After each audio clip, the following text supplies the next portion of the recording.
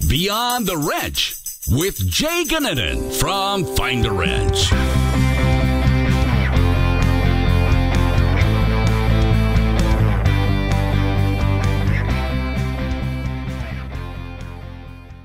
On today's episode, it's a little bit of an interesting one. This is kind of a fun episode to have as we conclude 2021. This actually is an extension of some podcasts that we've done in the past. So I get to welcome now recurring guests, Tanner Brandt and Matt Fanslow. How are you guys today?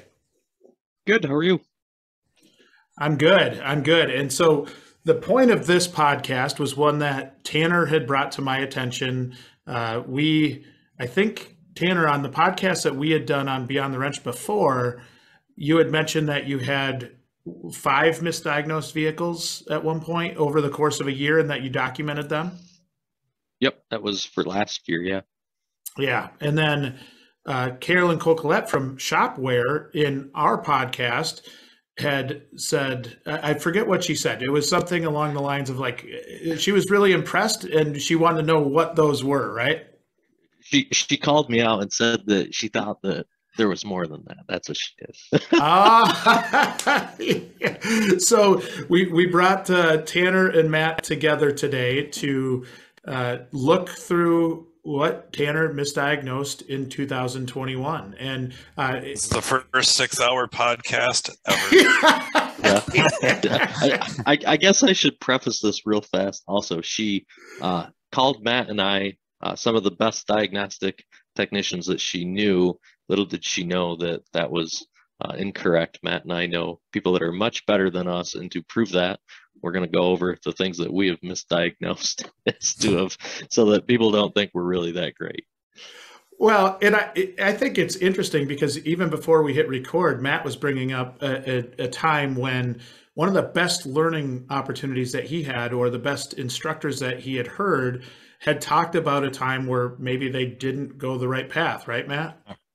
Yeah, it's I don't think the details are all that important, but he presented at a big training expo, and in his presentation, he showed how he really went the wrong direction with a repair. He properly diagnosed it, but the repair portion, he went above and beyond trying to fix this. And I suppose you could argue it was backyard it because, he wasn't aware of some information that he found afterwards. So he basically presents this as, look, I went the wrong direction too, and misdiagnosed or chose the wrong path of repair. And if I would have just looked here, which if you ask people, if you sit them down and say, hey, what is a good, step-by-step process? What's a good strategy-based diagnostic process? Everybody would probably say, verify the concern, talk to the customer, and search technical service bulletins. But then they get in the bay and they don't always follow that. That isn't real world. So they skip steps based on whatever experience, probabilities, blah, blah, blah. And he did that and it burnt him. And he puts it in this presentation. It's great. It's great because it's real. The response in the feedback forms was very negative, that he essentially wasted their time on this presentation. And if he would have just looked up service bulletins, everybody knows to look up service bulletins.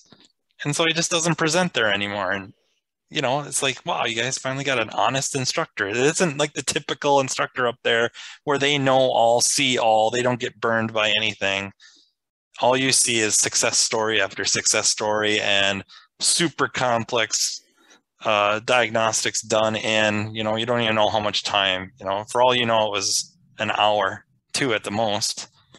And you finally get an honest presenter, and what do? Run them out on a rail. Little do they know that the misdiagnosis or the incorrect repair, now they all know that even if it doesn't have to do with the diagnosis portion, but it has to do with the repair portion, that they're going to look at a service bulletin and see what the repair is to make sure that they do it correctly and they don't waste time. So they don't realize that that's something they learned. And now in the back of their mind, what would it be called when they're I guess their unconscious brain, when they do something, they're gonna look at the repair side of it, go through the service bulletin, look and see what the fix is, because they saw that in a class. They're not going to realize that they actually learned it. So sometimes mistakes are, you may not think of the mistake as a learning experience, or the mistake that somebody shows you as a learning experience, but in the back of your mind, you're like, oh, I need to check, the rest of the service bulletin, or I need to look and see how it's repaired first because of that, but you don't realize that that's where it came from.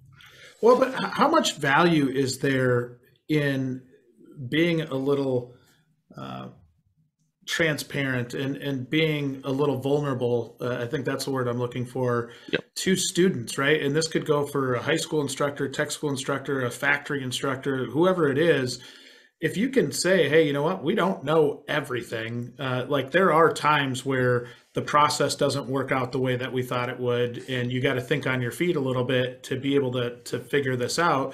I think there's so many times where, especially young techs, it feels like they come in and are assumed to know everything, and maybe they can follow a process, but when it comes to really that, that scrapping to figure out what it is that's wrong with something, if they've been programmed to just fit in this box all the time, I don't think that's the best diagnostic procedure or process. And when you have to go outside that box, people get lost, right?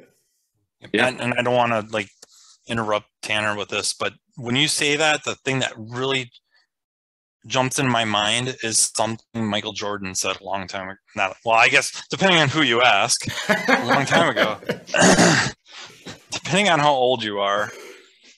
But a while ago, he said something, and I looked up the quote just so I get it right. I've missed more than 9,000 shots in my career. I've lost almost 300 games. 26 times I've been trusted to take the game-winning shot and missed. I've failed over and over and over again in my life, and that is why I succeed. And I think what you're saying is important simply because when you're being presented to, and it's not just presented a diagnostic class or whatever the class is, it doesn't matter what it is. When you're presented and you have this idea of what they're doing is perfection, that you now set up a false standard for yourself. And I'm not saying you're supposed to be super accepting of all your screw ups, but they're going to happen. They have to happen statistically. No matter what, it's going to happen. How are you going to handle it? And here you have somebody that is known to hit game-winning shots. Magic Johnson, or not really, Magic maybe a little bit, but Larry Bird, Michael Jordan, they were well known as they were killers, man. Stone cold killers at the end of a game to win it. There was people you did not want to have the ball at the end of a game to win it. And those Larry Bird and Michael Jordan were two that you just didn't want. But they missed a lot. You don't talk about that. Well, same thing with up in the front of the classroom. Not saying that every case study you put up there has to be all the screw ups, because that but there's a human element that probably should be conveyed as well. That, oh, by the way, yeah, the last 5, I glossed over some stuff just because we don't need to focus on the mistakes, but here's one, I'm just going to show it raw. And I think there's value to that. There's a lot of value in that, so that you don't set these unrealistic standards for yourself of just never making a mistake. You should strive for it. Yeah. I mean, look at the YouTube videos. Think about when you watch a YouTube video and somebody goes through their diagnostic process and they start walking you through step by step how they found it, but you realize that the clamps are loose, like they're taking stuff apart because they're going back in and retaping what they did. They don't say that it took them 2 hours and they went down the wrong path in the beginning. Once they figured it out, then they made the video to make the video short and also show the diagnostic process. But knowing why they went down the rabbit holes or knowing what steps they took first may help. And I look at a perfect example of making a mistake and how it has helped the industry. Matt and I are good friends with George and Carlos Menchu that own AES Wave, the U-Scope. The U-Scope has a very pertinent warning on it now that specifically states do not plug it into a wall socket. That warning never would have been there if it wasn't for Brandon Steckler making a mistake with the very first prototype. So now everybody benefits from a mistake that was made so that nobody ruins a U-Scope so long as they read the directions. The lesson there is just never have this stuff sent to your house. Yeah. Especially, don't let it arrive on a Friday. Yeah. Because you're gonna get home and then you're next to it for a whole weekend, and I gotta hook it up to something. Well, there's the outlet. There's a lot of picoscopes that got sent back with blown channels. I happen to have another prototype device currently right now from AES Wave, and that was a joke I said. They said, have you broke or had any issues? And I said, no, but I haven't plugged it into a wall socket yet either. So I said, I can try if we want to, but That's awesome. Well, I think overall it's nice to show that even guys like you that have been doing it for forever and are really good at it will occasionally make a mistake, right? And I think it's something where you learn from, and for me, I think the older I get, the more I feel like it's important to understand how things work, and like how if you're taking it apart, if you're just going through the diagnostic process, a lot of times you might not truly fully understand, like, okay, I know how this thing works, but like being able to maybe make a mistake and have to go down a different route than maybe you would have traditionally. I think it helps just make you a smarter person and helps you with diagnostics moving forward. Hopefully that's a cheap mistake. I know coming out of tech school, I was terrified of frying a controller. And it was because I had my dad and every instructor I ever had say, if you fry this, it's going to cost you $1,000 or whatever. And I'm like, no, the last thing I'm going to do is try to screw that up. So I think showing that there's real humans that can be really, really good at this is really important. I would say the strongest diagnosticians I know still make mistakes. Like if you just took every step-by-step that they did to lead to this diagnosis or this the diagnostic decision, whatever it may be, that if you really pulled it apart, there's a bunch of mistakes. Okay. And it's not being critical, it's just the way it is.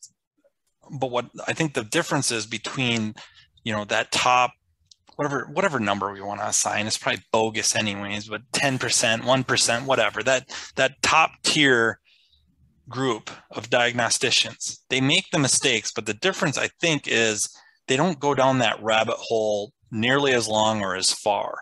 Like they recognize that, nope, this can't be it. Back up, take the other, direction, or let me rethink what the result is or what this result is telling me and go back this way. Where the either less knowledgeable, less experienced, whatever, less lucky, they continue down that rabbit hole and just get more and more decisions based off of a bad branch of this diagnostic tree. And so I think mistakes are made. They just don't stay on that bad path as long as a weaker diagnostician. Yeah. I think go ahead. Go ahead. No, you go ahead, Tanner. Okay. I think that a lot of that too sometimes has to do with that as you get better, you seem to also become more humble in knowing and like telling yourself, I don't know enough about this scenario at this point, so I'm going to stop and I'm going to go back instead of going, I know this is the way it works because I watched whatever, and I know that this is the way this circuit works, and then you go down, the rabbit hole, and that's not the way the circuit works. Where once you get really good and you've been burned, I should preface this, when you get really good, it's because you've been burned a lot of times from misdiagnosing stuff, and you've just done a lot of it throughout your career. So you realize okay, I don't know enough about this, so I need to call or ask somebody that does, or go, search and service information, or if it's not there, go to an SAE document or something of that. And I think for Matt and I do something that was kind of, I would say, unique to us and I don't know, a dozen others was IATN chat at night. I mean, Harv definitely beat me enough enough when I was like, I don't know, 16, 17 when I was on there. And so you would go, at the end of the day, you'd go and talk with all these guys that were just really, really brilliant. And you'd talk about the stuff that you did, and they'd be like, why'd you do it this way? There's a better way. So you got kind of beat up early on in life, and we're like, yeah, I definitely don't know as much as I do. So then I just kind of preface my career of, if I start down the rabbit hole and I don't actually know, I need to figure out how the circuit works, whether that's more information or hooking up a scope to it and figuring out, doing some testing that has nothing to do with what I'm actually trying to diagnose and just trying to figure out how something works. And I think when you're, early on in your career, or you're somebody that I guess doesn't have that, I don't want to say they're not humble, but doesn't thinks that they know, I guess, more about the circuit than what they do, or more about the car that they're working on or the system that they're working on, may not take the time to go and figure that out, because they just make the assumption that they know instead of that they don't know. Yeah, and that's where experience sometimes can burn you. Yeah. Sometimes I get burned by experience, like having it. Case in point, of Volkswagen setting lean codes and idle rough. So what the first thing you do is you check crankcase vacuum. Yep. And this thing had a lot. So I thought, I mean, I'm not used to them having very much. Maybe, I don't know, quarter PSI maybe, or not even that, not a quarter PSI, but well, no, like 7 inches of water, 8 inches of water. Yeah. No, certainly no more than 14 inches of water on a manometer. This thing had almost an inch of mercury. Like, it was significant. And so I called the valve cover, right? The CCV on it. Yeah. I was very confident in that diagnosis. Put the new one on, same thing. Little bit of digging. I think Diagnostic Network has a very nice growing chart spreadsheet of people logging in known goods, and sure as heck, guess what? My readings were completely normal. Yeah. So I had to buy a valve cover. I did get it for cost, but still, it sucked. Yeah. And that comes from so what Matt's talking about with the CCV, that's a very common fault on Volkswagen. So anytime, like Matt was saying, we get a lean code with rough running on a Volkswagen, you're like, yeah, it's going to need a valve cover. But then you have guys like Hans Jorgensen, and I don't remember the other person that started that library, but there's two people. Hans is one of them, and whoever the other person was, I apologize, I don't remember. But that's where the known goods are. And I'll text Hans and I'll be like, hey, what are your thoughts of this? And he's like, yeah, that's fine. He's like, just refer to that chart I made. So, those guys are, and he specializes in Volkswagen. So, and Hans is also phenomenal about known goods, whether it be scope captures or these crankcase captures of knowing what they should have. But like Matt said, we assume that we're like, yeah, we've seen this a million times, and not going through and finishing testing things. I have one of my case studies we're going to talk about where I was just like, yeah, I've tested far enough, and I was kind of in a hurry, and that bit me. Well, that's a good segue. And I think going into this conversation and talking about where Tanner screwed up this year is a fascinating conversation, because Matt and I just get to poke fun at Tanner for the next 45 minutes. So this is a true delight in my field here, right? One of my very favorite activities. Yeah. Everybody's favorite pastime. So we'll do should we do Letterman style top 10, or what? First off, how many misdiagnostics or I don't even know, is it just misdiagnostic, or is it mixture of repair? What do you got here? Misdiagnosis, and then one that I did not technically misdiagnose, but I walked away from because I couldn't come up with a good way to test it. And I did end up diagnosing it correctly once I came up with the rest of the information from the customer, but there was no good way that I had to diagnose it. So from January 1st to now, there's 3 total on the list. Damn you. Damn you. So 3. So this podcast is actually only going to go probably a half an hour. It's it just buzz through them. So let's talk about the 3. What 3 did you have? Okay, so first one, 05 Chevy Silverado 3500 Duramax, and it was a crank no start. What I did wrong on this one, when I started looking at it, the injectors were not being turned on with the FICM. A little bit of backstory on this one was it had sat in a field for a long time. It was at one of my shops, so I don't deal with any customers. For those listening to this that don't know me, I only deal with shops. I own a mobile diagnostic and programming company, so I only get the backstory if the customer has filled in the shop. So this one was, it was a construction truck that had not been used in a couple of years and sat in the field, and they pulled it out and wanted to get it going.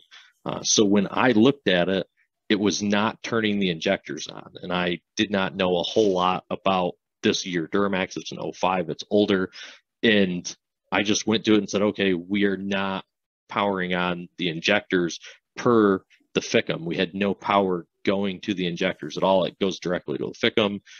Tested all my powers and grounds to the FICM. Everything was fine, and then was just like, okay, cool, it needs a FICM, and that FICM was like $800 and some. Put a FICM on it. Same exact problem. So it was an expensive mistake. What I didn't know was the shop had a injector disconnected. They had unplugged one injector, and I should actually say I did know the shop had an injector disconnected. What I did not know is if you unplug any injector on those vehicles, it shuts down all of the injectors when you unplug it. And my assumption is I really never dug too deep into it. It sends 50 volts out to the injectors, so it basically wants to protect itself. So once he created a fault, it shut everything down, and that was the end of it. Once I realized that, he put the new FICM in it, and it didn't fix it. I went back out. Then, of course, I went on reading, and I think that's actually on Diagnostic Network where I found somebody was talking about it, that if you unplug it, you'll have, strange issues like this, that it shuts everything down. So when I went back out there to look at it, I'm like, everything has to be plugged in on this truck. I don't care what's disconnected. Every single thing on it, we need to reconnect and see what codes we have at that point. And once everything was connected and I cleared the codes out of it, then it started firing the injectors again. So I, of course, plugged the old FICM back in, do the same thing, clear all the codes out of it. Now we have power to the injectors like I should have in the beginning. And I realized, okay, we actually have some other issue with it. So I went further and checked the return flow rates, and return flow rates were high.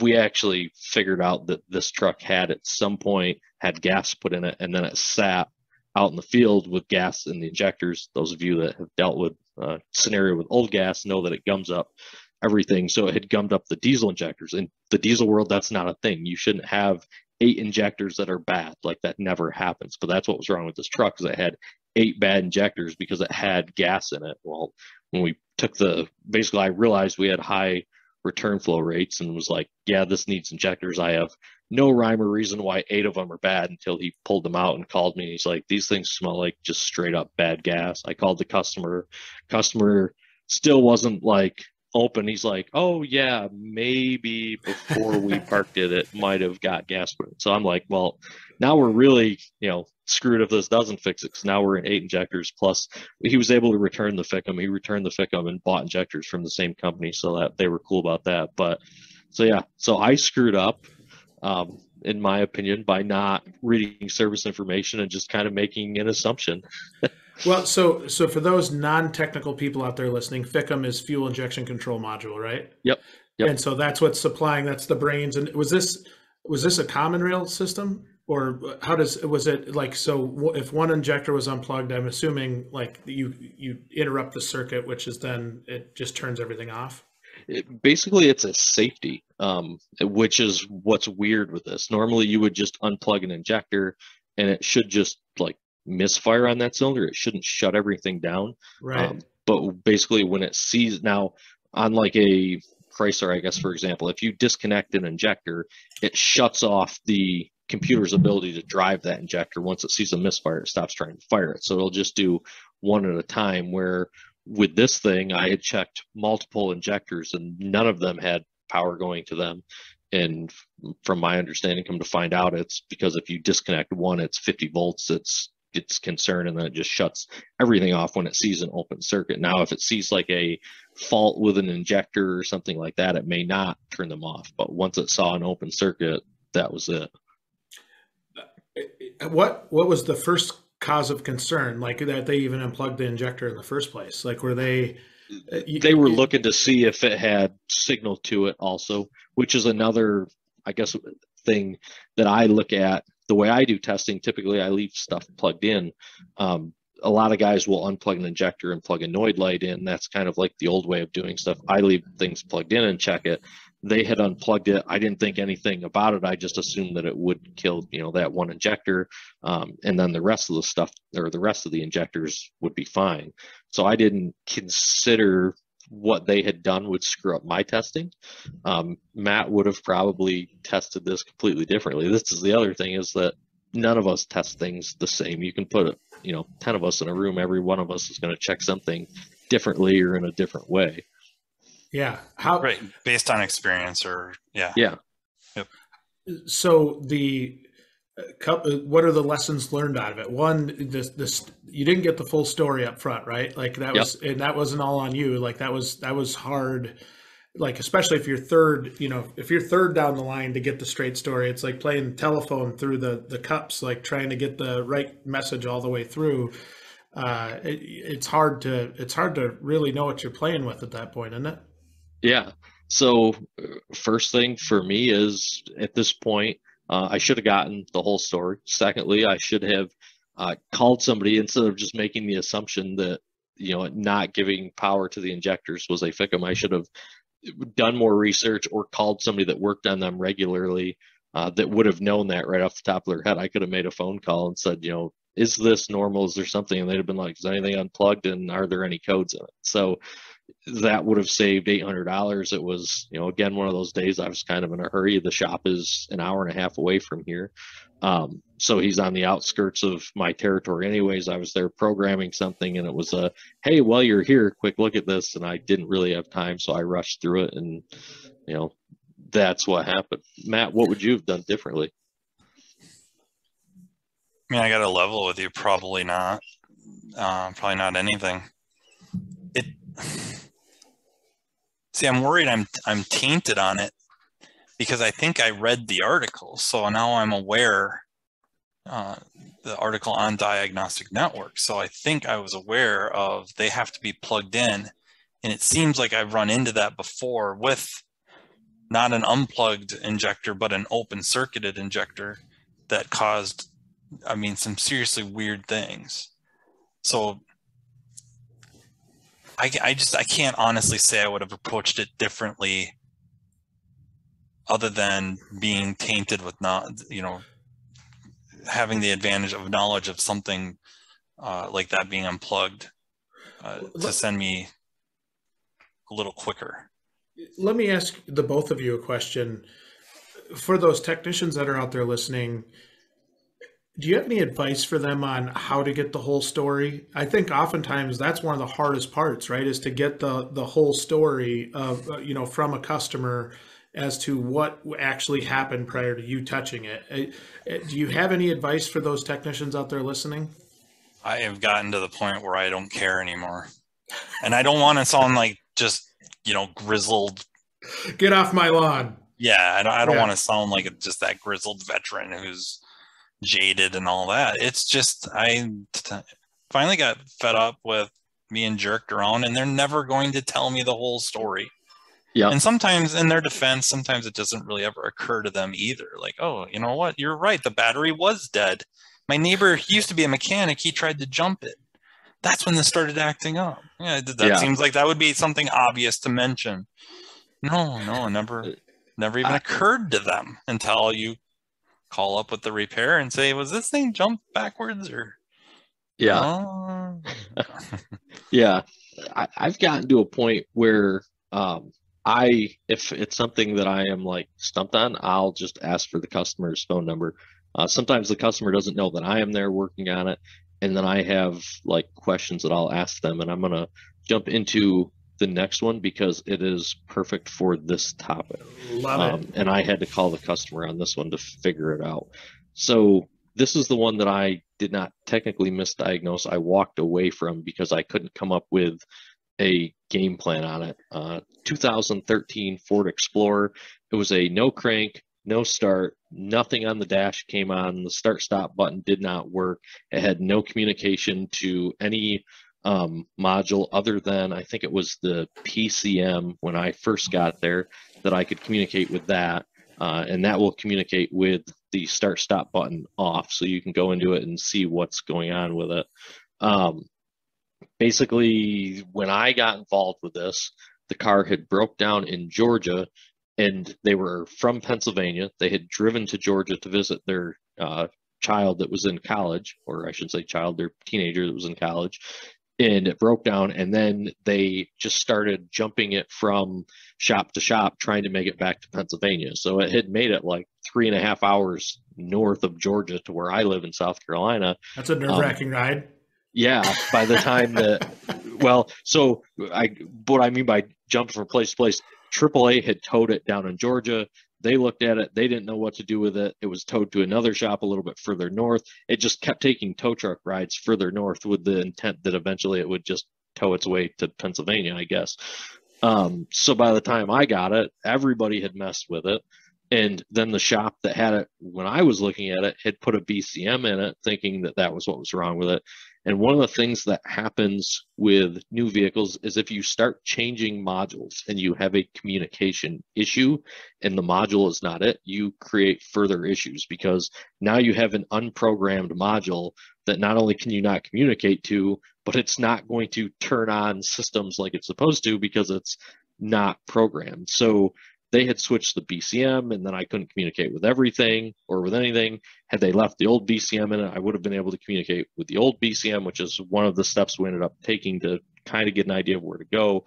So they sort of created like more of an issue.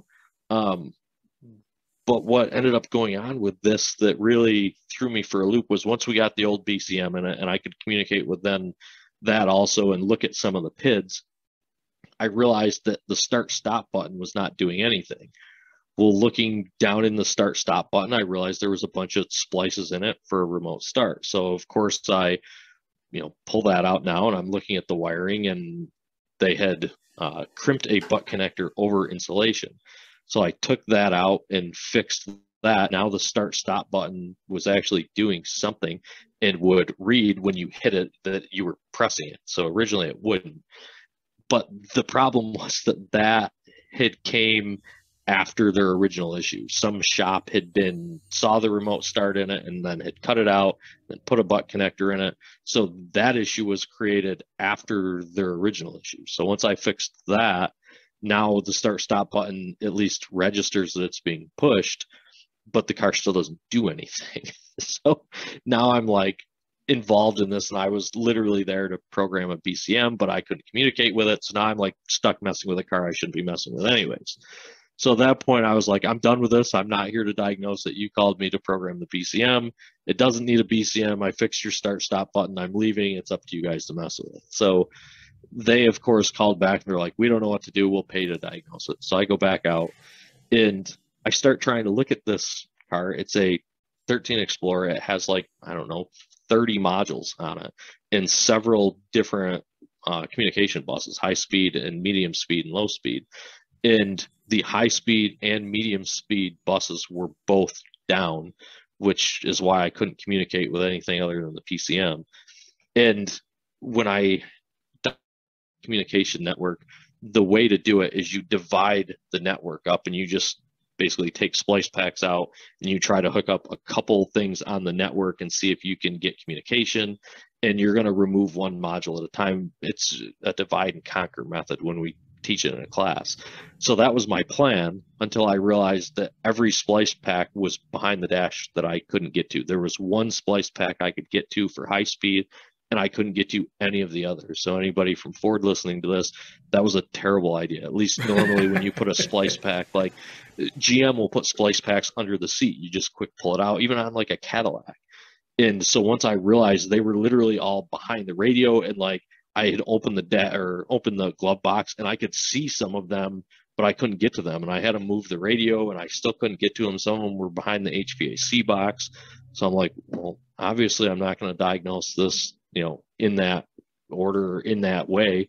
So at that point, I'm like, I don't even know what to do to this thing because I can't do anything without taking the dash out. And I didn't want to spend any more time on it. So I just told the shop, I says, look, I don't want to mess with this anymore. Like, I don't know what to tell you. You're on your own. Have fun. Have a nice day. I'm leaving.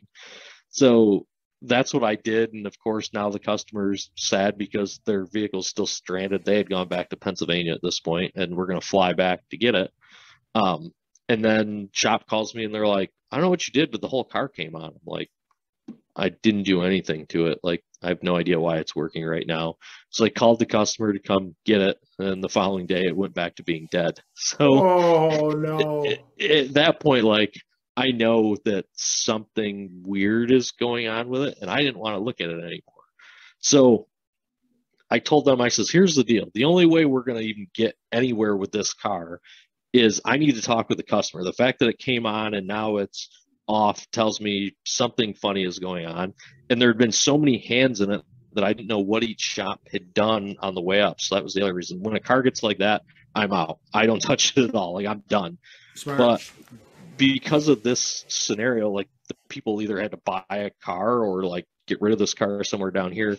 So it's kind of a Hail Mary. I called the customer directly and I said, I need to know, A, how did this all happen? Tell me step by step what you did and how this happened. So they told me they were filling the car up with gas, went in the gas station, came back out, car was dead. I said, okay, that doesn't really help me. I said, in the time that you've owned this car, is there any problems with the car that you can think of? Has it ever had a dead battery? Has anybody ever jumped it? Do any of the windows not work? Do the brakes squeak? I said, I don't care what it is. Does a button not work? Does the dash rattle?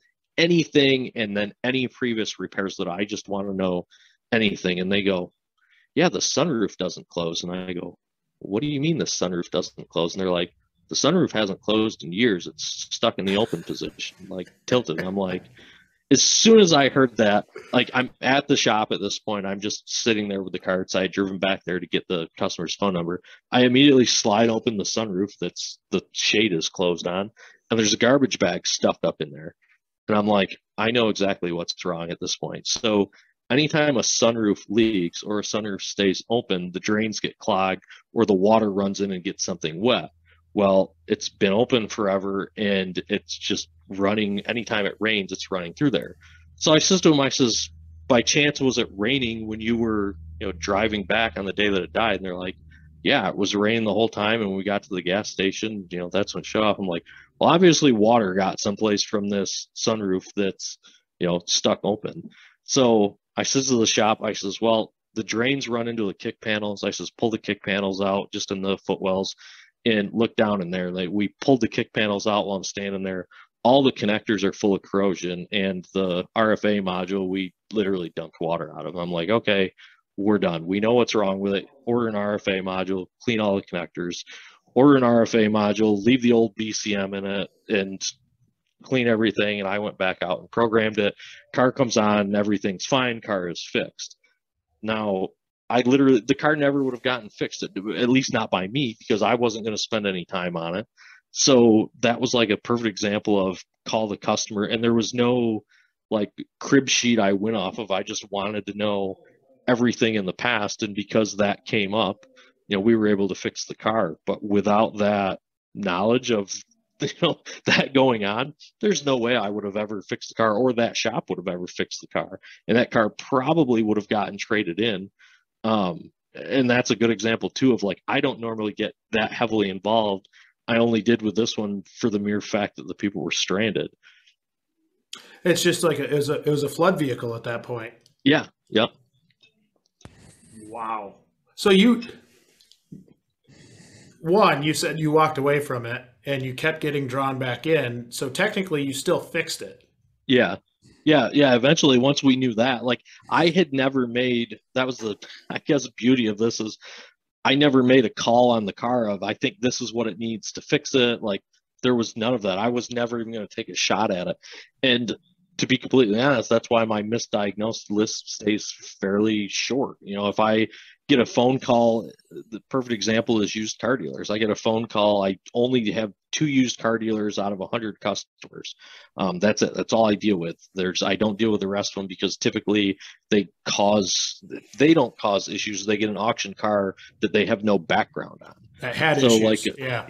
like a fifth owner BMW that somebody's put an engine in now and it's got a different DME and it has all these weird problems, and they call and they're like, yeah, we have all these codes and it misfires and all this stuff. And I'm like, I'm not touching it. Like, what sounds do you like mean, hell on earth. Yeah. Yeah. So like, I don't even get involved in that stuff. If it's anything old, starting January 1st, we're not going to touch anything beyond 15 years old. We've had too many issues.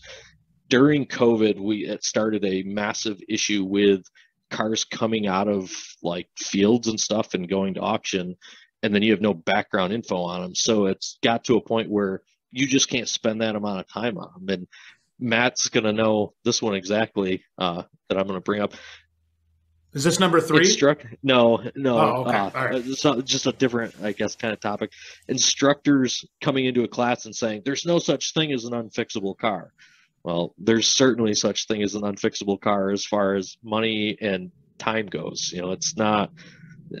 Matt and I both know several instructors that make this statement constantly in class, and it's like, nah, in the real world, there's certainly unfixable cars. And also, not only cars that, everything can be diagnosed with enough time, but there is cars that will potentially not be able to be fixed. Parts are discontinued.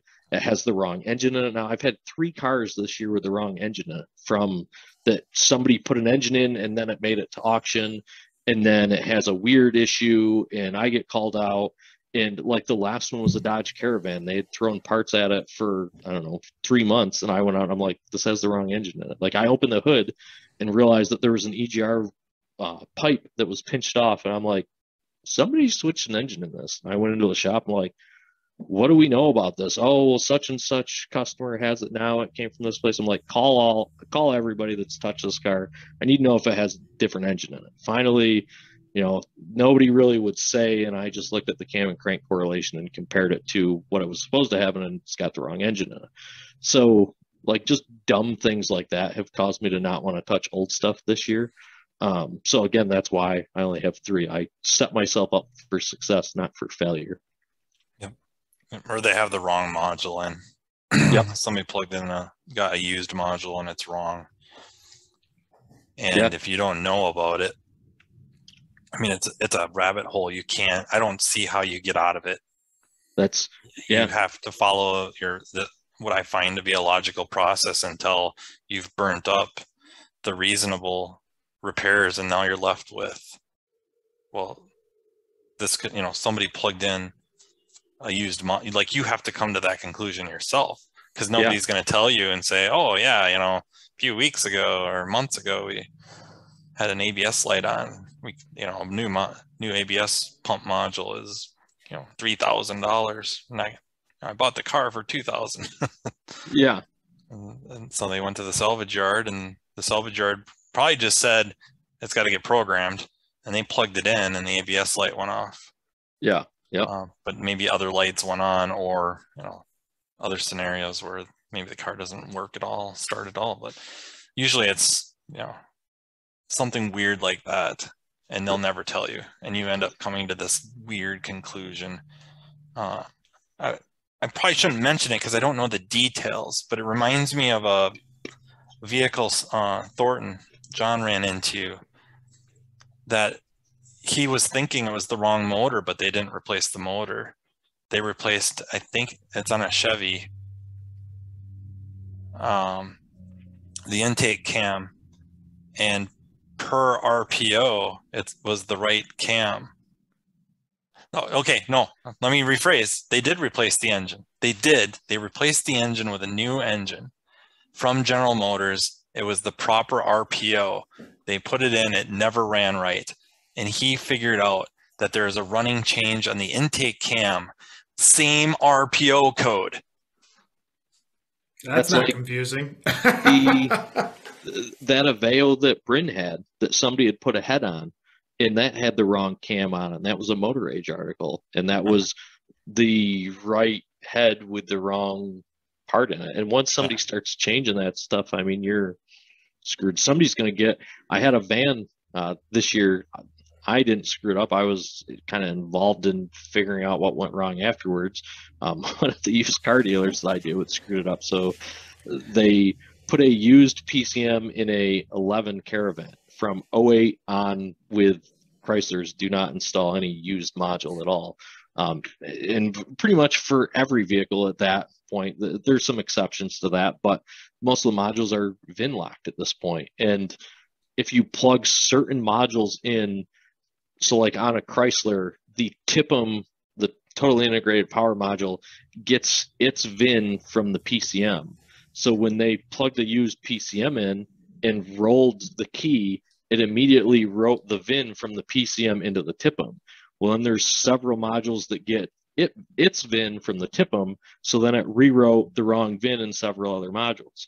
So when they called me, they're like, this thing started. No, it doesn't start. It should have never started. So that still stumped all of us. But at any rate, now it doesn't start and it has all these weird codes in it. So I went out there and rewrote the VIN. You can't write the VIN with factory software. It has to be done with an aftermarket tool on a Chrysler. So I rewrote the VIN in the PCM. The TIPM cannot have the VIN rewritten regardless without another software that's like a, I don't know. I want to explain that software on here, but at any rate, right. So I plugged That's into a the rabbit TIPM. hole. Yeah, I fixed the VIN in the TIPM. I fixed the VIN in the PCM. I think I had fixed the VIN in the ABS module, but there were several modules that I could not fix the VIN in that were just stuck. And now it has codes in like those 3 modules for the incorrect VIN. And even though I had fixed the VIN in the other ones, basically there's like 2 VIN slots and one stays empty. And once that second VIN slot is filled by another VIN, that's it. Now they're junk. So the airbag light was on and some other stuff. And he's like, well, now what do I do? I'm like, unless you want to replace like $3,000 worth of modules, you can take it to the auction. So he took it to the auction, and now that's going to run around the auction, and somebody's going to be screwed because they're not going to know why it has VIN mismatch codes, knowing that now it has the correct VIN in all the other stuff. So if it's somebody like Matt and I that, you know, we hear these stories with all the rest of the guys that go through this, we know that that's what goes on. But if that goes to a regular shop, they're going to have no idea why it has VIN mismatch codes because all the VINs match, and they're not going to know whether they should replace those modules or what they should do with it. Yep. The fun of buying a vehicle from an auction, that's going to be trouble for somebody. Yeah. So it's just not a, you know, there's certain things that are just not really friendly when it comes to that, when it comes to computer logic, that are going to be, you know, and that's going to lead to somebody probably that's going to get misdiagnosed at some point, you know. Granted, if they just call a module on it and they put a module on it, then yeah, it's going to fix it because it's just a module issue at this point. It's a module logic problem or, you know, coding problem at that point, but it's certainly going to throw somebody because there's not any service information on that either. That's the other side of this is, you know, sometimes we have an issue with service information, which oddly enough, this is the next and last one I have that's a service information problem. So we'll go over that in just a second. But if there's missing service information, you're not going to be able to diagnose it either unless you have somebody that you can call and say, hey, why does this happen or why is this like this? Then you'll be okay.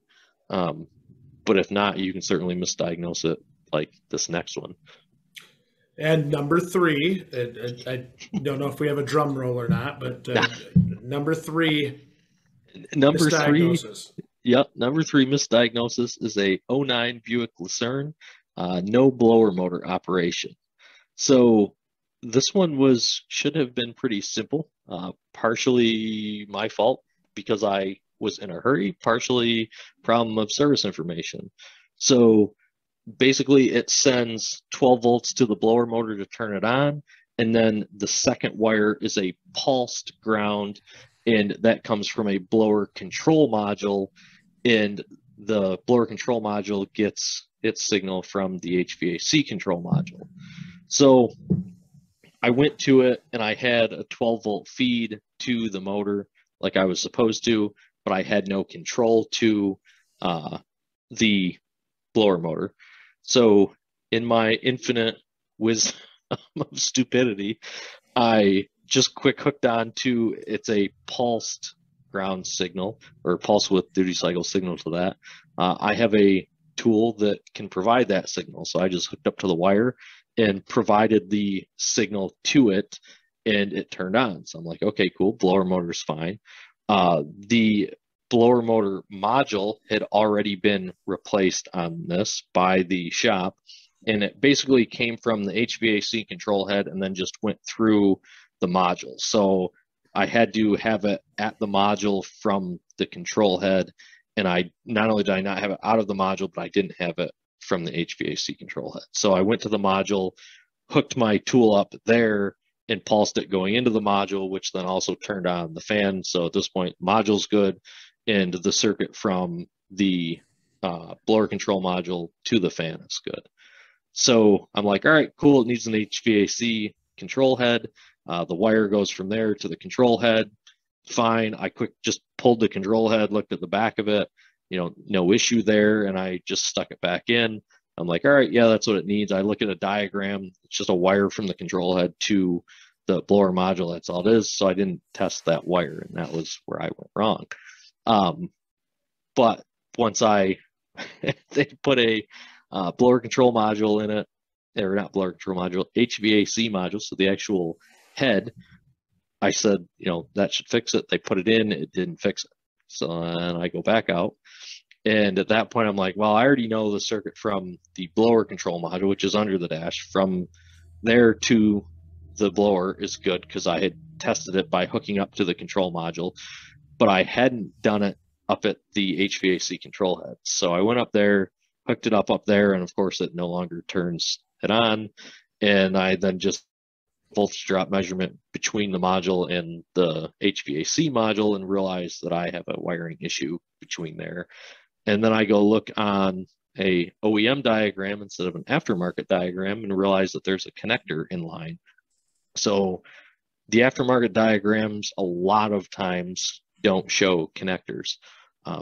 Like so often it's insane, especially with network things. So many of the times splice packs aren't shown on there. Connectors that go through kick panels aren't shown on there. So this one didn't show a connector. The OEM diagram did. I, of course, go anytime there's a connector, that's what you want to check first. I look at the diagram, find the connector, go to unplug the connector. It's right underneath an evaporator drain that's missing, and it has full of water and corroded, and unplugged it. And of course, the pins all fall out and it's all broken there.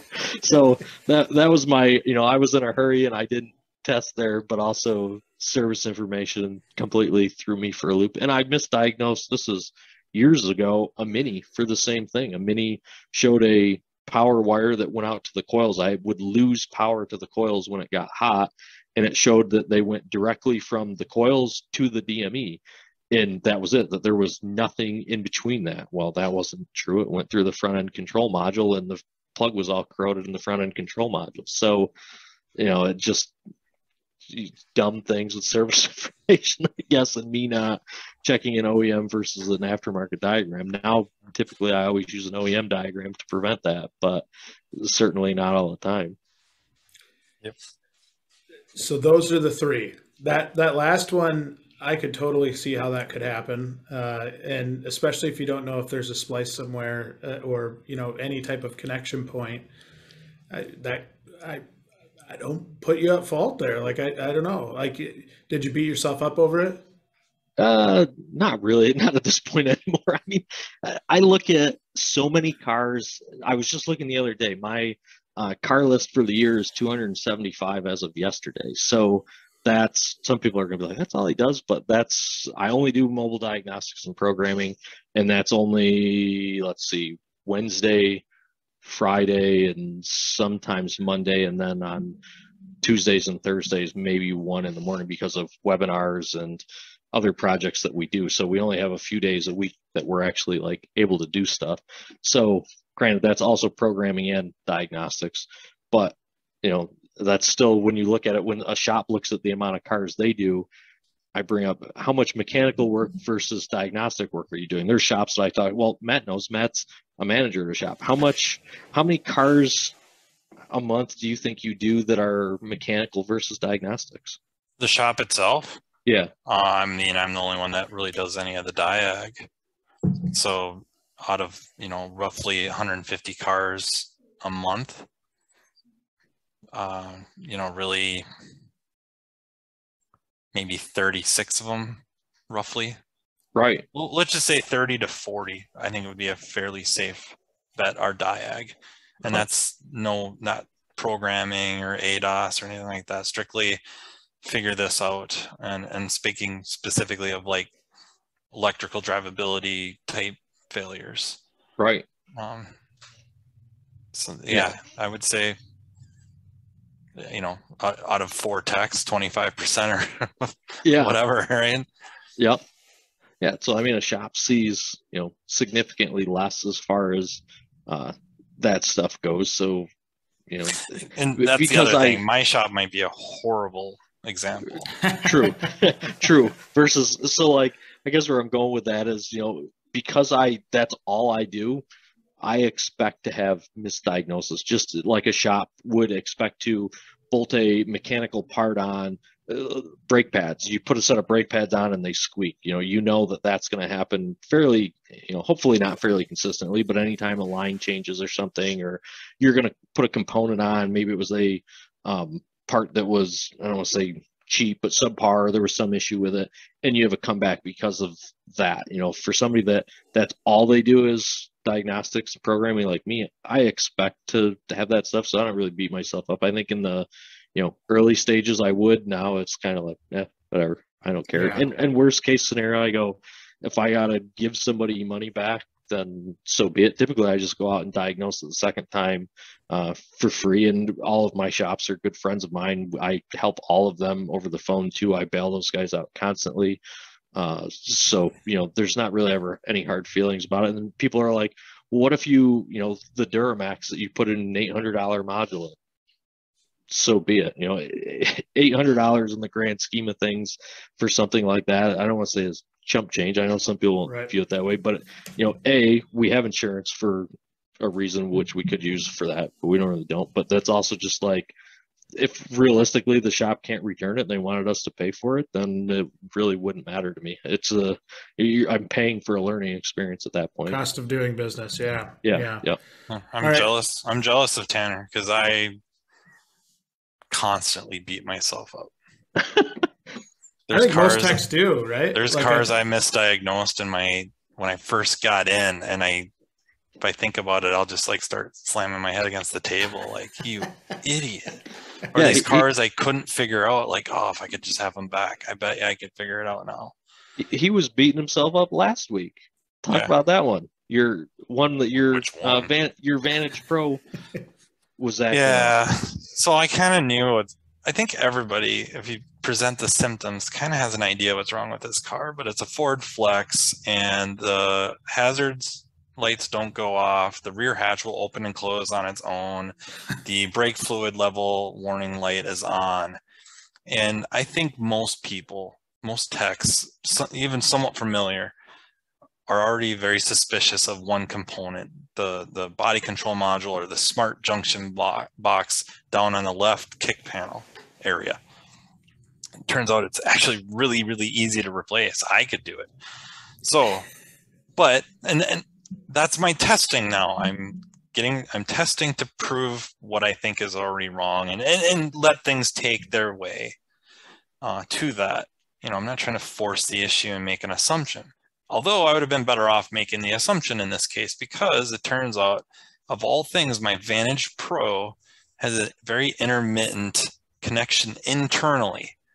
So I haven't pulled it apart to see about fixing it, or maybe we'll send it in. I've got 3 more backups, just because I figure at some point they're going to break and there's no buying new ones. And they're not made anymore. Current offerings are not worth buying.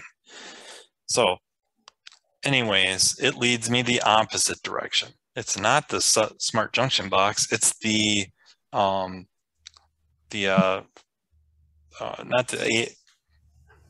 it APM? Yep. Yeah. So it's the hazard switch, the radio controls, the HVAC controls, that thing. And it's like, wow, that's weird. Okay, so put it in, same problem. Like, what? Go back, do my testing again. Like, I got another bad one of these. And I don't know what possessed me to do it, right? Because I make assumptions. I'm bad about making assumptions. But I decide to go on a known circuit that's working with the vPro, and it does not give me the results I expect. And then I go and I just hook it up to the battery, and it's like, holy crap, it's not even reading 12 volts. And I kind of took it and hit it, bounced it off the front of the car a few times, and I got spikes of 12 volts. And it's like, you got to be kidding me. You have to be kidding me. So I go grab another vPro, and then I get the results we all would have expected. And it's a bad smart junction box, and I got to call the customer like, I really screwed up. My test equipment failed me. And, when he came to pick up the car, I showed him like why. Like, I'm just not in the habit of verifying my equipment every test. Yeah. And maybe I will be from now on. It just, I thought maybe it was a bad test lead, and I checked that. Yeah, we've all had that on those, yeah. God, there's that. There's he was talking about, I think your last one. And a lot of times, not a lot, but far too often, I'll get lazy. Far too often. It's really pathetic. Sometimes on the Ford pickups, maybe mid 2000s or so, the brake level warning light will be on. And the first one I ran into, I went over to the master cylinder and I smashed it with my fist, and the light went out. So I was like, done deal. Get a brake fluid level switch in there, slam it in there, the light's out, drive it, it's good. Customer's back the next day. Like, really? All right, well, watch the light. Okay, smash the master cylinder again, goes out. Like, picking a bad switch? That's really weird. Oh, is that even really possible? I mean, come on. So then I do a little bit of testing, and no, it's the instrument cluster. And specifically in this one, it wasn't in the cluster, although that is an issue. It's the connection, the pin terminal tension on top of the main plug-in goes bad, and you have to retension the terminal or replace the terminal, and that's what fixes it. So what I was doing is, when I was smashing the master cylinder, I was just shaking everything inside enough to make a connection and turn the light out. He just Hulk smashed it and shook the whole truck in it. Yeah, the front tires kind of go flat, and the bounces up.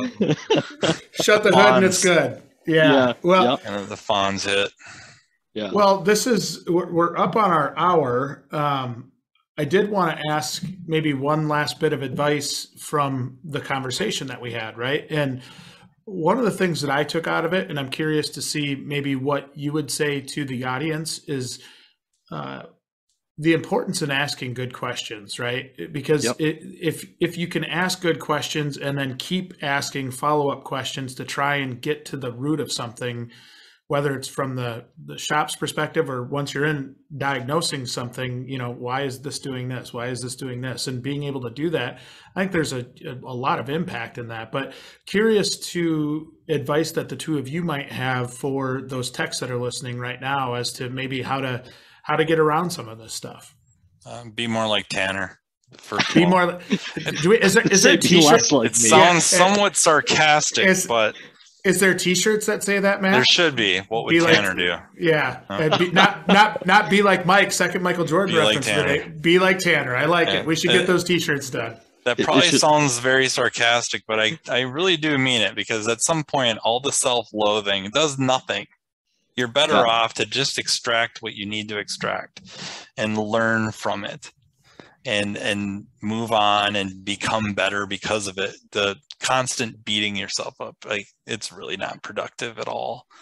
And there's no reason to keep, start running yourself in the ground. If you keep making the same mistakes over and over, then maybe you need to start beating yourself up. But honestly, just take away, just analyze the situation and take away what you need. And maybe, there's something to be learned from if you watch the old Chessmaster program. You could, I don't know if you've ever seen the movie Searching for Bobby Fischer. There's a kid that it's based off of Josh Waitzkin, and he was an extremely strong chess player for the longest time, almost bringing up people talking about him as being the next Bobby Fischer. And he talks about chess as you have ideas and you start to execute your ideas. Well, diagnostics is the same thing. You have an idea of what could be wrong. These are the heavy hitters of what could be the cause. And I'm going to ask these questions. I'm going to make these tests in chess. I'm going to make these moves to execute this idea to, checkmate my opponent. And how they react, how these tests come back, dictate how I respond. So you can't be so regimented in your moves. You can't sit and watch a bunch of games by some, chess engine, Alpha Zero or anything like that, and just move the pieces regardless of what the other side does. You have to remain something, I'm pretty sure I'm getting this right, you have to remain something called prophylactic, and you have to be able to be flexible in changing your ideas. This line of attack is not going to work anymore. I have to change and move over to this other side, and I have to plan for that almost. And that is part of a diagnostic process, is the results have to dictate what I'm going to do. I can't get so regimented in what I think is going to be wrong, which should lead me to talking about a car. But I know we're trying to wrap this up, but there's a Mini Cooper. There's a Mini Cooper I misdiagnosed the crap out of. It was horrible. The only thing that made it okay was we didn't actually bolt the part on there. But I had it in my head, it had to be a turbo. It had to be. And it's really not like me, but it's exactly what happened. And I could not get away from it. And, I called a turbo. Luckily, they didn't have the work done. They took it somewhere for second opinion, but they didn't diagnose it either. And through social media, I learned where I should have been going with this vehicle, and I called and begged for the car back. And it ended up being, it was a cam timing issue. The timing chain was stretched to hell. And there was a couple of clues that way. You blow codes out of it, it would not set cam timing codes right away. If they drove it for a while, it would set boost codes like crazy. But if they drove it long enough, it would come back with cam correlation codes. And that was the clue. But I blew codes out of it and drove it, had no boost and no cam timing codes. So I just got really stuck. And so learning from that, remain flexible. Test needs to take you in a different direction. Change your ideas. Don't get regimented. That's great. That's great advice. That last clip was just awesome, the whole thing. Tanner, do you have anything to add? Yeah. So Matt brought up looking on Facebook and stuff. Your network is one of the biggest things that's going to help you for things like that. So I'm sure, I'm going to guess here, but that probably was learned from like Justin or somebody like that who had seen it. Actually, the customer, whoever they took it to, had a friend that they called and sent copies of the invoice or estimate to, and they posted it up on a Facebook group for me to be lambasted at, and deservedly so to a point. I just wish they would have taken the customer's name off of it and probably our shop's name, and they could have maybe privated me like, hey man, we're giving it to you. And I think I would have had it coming. Having the customer's name on there and the shop name, probably not that cool. And it got taken down. The administrators took it down right away. But regardless, that's how I learned, like, oh, I think I'm way wrong, and now I have to reconsider. And then conversations with Justin Morgan and Dust Harris and a bunch of people. Just, dude, cam timing is really common. Yeah. But so having a network, because that specific car that Matt's talking about, the logic or the computer programming for code set criteria is written really poorly. So cam timing will cause all kinds of dumb issues on that car. You can have mass airflow code, you can have no boost codes, like all these different things that this is a BMW problem, in my opinion, that it's just poorly written information. So you have no way to know that. So you have to have a good network, because you're not going to find in their service information that, hey, these codes, unless there's a service bulletin, sometimes there is, that, hey, these random codes that have nothing to do with, your actual problem could set. You'll go into like code set criteria, and they always give like possible causes and service information. And they never took into account that cam timing would cause it. So the only way you're going to know that is to have a network of people to call. So I would say definitely step one is, have a network. Don't be afraid to ask questions to other people. Kind of more or less put your ego on hold and say, hey, I don't know, I need to call. Also set yourself up for success, not failure. Don't the same thing with the ego. When a customer calls and they're like, this car's been to 10 different shops, everyone, don't just be like, yeah, I'll do it. They didn't know I'm going to be the hero. 9 out of 10 times, if you're that person, 9 out of 10 times, if you're that person, you are setting yourself up for failure, because that car has been touched at every single shop. It has different parts on it now from every shop. It could have, we talked about modules. It could have used modules now installed, and then you're going to spend weeks chasing the problems that were caused from the other shops before you even get to what the actual concern was. And the customer's likely going to run out of money before that point, or you're just going to be like, I have to fix this. I have to be the one that fixes it. You're not going to make any money off of it in the end anyways. Now, I'm not giving a business coaching seminar here, but there's no point in going through that from a business perspective or from just a time perspective. Sanity, bingo. General sanity perspective. Yep. So that would be my, biggest thing. Set yourself up for success, not failure. Make sure that you have a network that you're willing to talk with and bounce ideas off of. And then as far as talking with the customer, make sure that you ask a million different questions. The customer's probably going to lie to you, but if you can find out past service, if you can find out past anything that they've ever had repaired, failures that are on the vehicle currently that they know about, even if it's just a rattle or a squeak, just things that they may not think are relevant, ask those questions too. And then I would say also try your best not to get in a hurry. I mean, that's, you see with most of the stuff that I've misdiagnosed, both the first two were simply I was in a hurry and didn't spend the time on them that I should have spent on it. And, I would have been better off. Now, again, I want to just quick add too, I only had 3. I don't want people to think that that's like, oh man, that's all he misdiagnosed a year.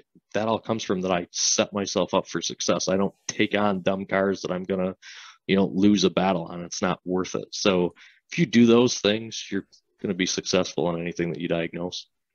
Well, guys, this has been a phenomenal podcast. I think this is great for maybe even those technicians out there that might be struggling with a problem right now, to be able to hear it. And it's just kind of a breath of fresh air to I think, be vulnerable and show that we're not perfect 100% of the time, right? Like there are times where we're not spot on, and not to beat yourself up. I love Matt's comment there in terms of not beating yourself up too much, and really use it as learning. Like be able to take that, compute it in your head and use that moving forward. I think you're going to be more successful as a result. So thanks to the both of you for joining me. It sounds like this might be an annual thing that we have to do. Just and Matt, maybe we'll get yours. It might, if we group all this together, it could be a really, really long podcast. So we'll just have to be like a telethon. Call in and donate money. Old school. Yeah. No, but I do appreciate the fact that both of you are so open to talk about maybe mistakes made along the way and things that you've done to learn. I think this is great content. So appreciate the both of you. Thanks for having me. Awesome. Thank you.